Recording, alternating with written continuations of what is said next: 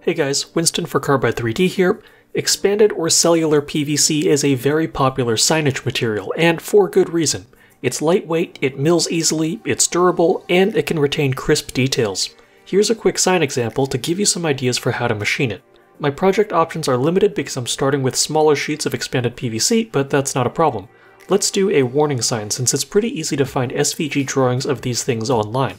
I'm going to bring a triangular sign profile and some symbology into Carbide Create and scale them to fit my material.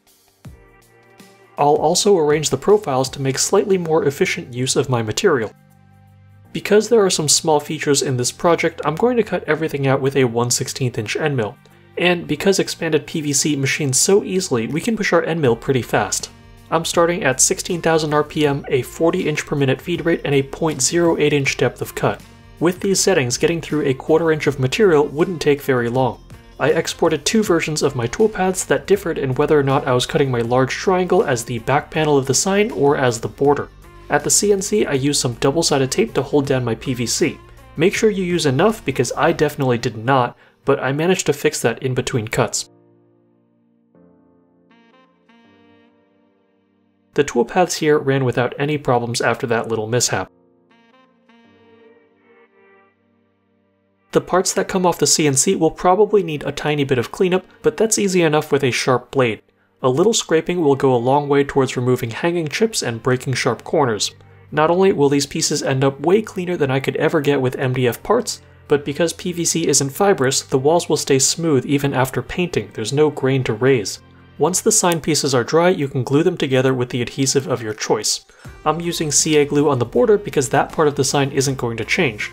But at the moment, I'm not sure which symbol I want on my sign, so I'll use some double-sided tape to give myself options in the future. And I was going to put this on my office door to keep people out, but I think it would be better served downstairs to alert through traffic to local hazards. And that is my good deed of the week taken care of. But wait, there's more. I recognize that most people aren't going to be using puny 1/16 inch end mills for making signs. So here's my word of advice for using larger end mills. Pretend you're cutting wood. This stuff is extremely forgiving. The middle of the road settings you use for cutting plywood or MDF would do just fine here. And once you gain confidence, you can step things up a bit. Here are some speeds and feeds I tried on a whim that worked great. For a 1/8 inch end mill, 16,000 RPM, 60 inches per minute, 0.1 inch depth of cut, contour or pocket, it really doesn't matter. For a 1/4 inch end mill, 16,000 RPM, 75 inches per minute, 0.1 inch depth of cut. These are conservative and you can go faster or deeper, but mind your work holding. If you're cutting thin features or only using double-sided tape or tabs, you don't want to be too aggressive.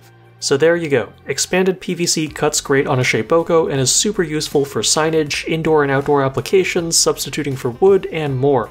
Hope this video gave you some project ideas. If it did, tapping the old like button would be greatly appreciated. Good luck and have fun machining, folks.